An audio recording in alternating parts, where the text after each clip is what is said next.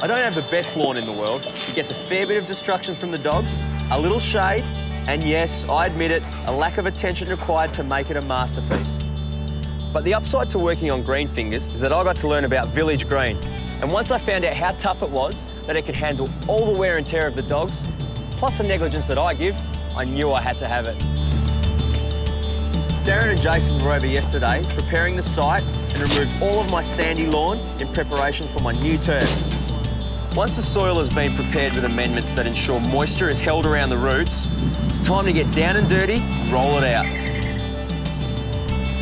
Village green needs less water than most fine leaf grasses, which is important for a guy who got in trouble for watering on the wrong day last year. It also needs less fertiliser than other lawn varieties due to its massive root system, which is also the reason it handles heavy traffic so well. Apparently not a butter knife, supposed to just point and shoot.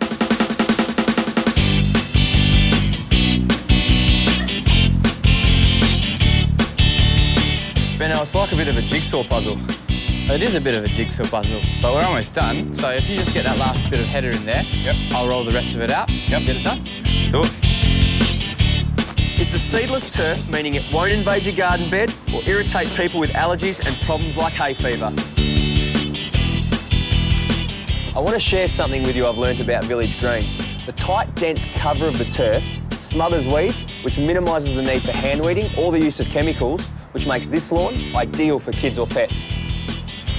The density enables it to recover from the toughest of use and still maintain its deep green colour. Then it's a case of running the compactor over the top to push the roots into the sand and get all air pockets out, ensuring you don't end up with dry patches on the first hot day. That's it, it's that easy. How good does it look? For more information on this amazing turf, check out our website.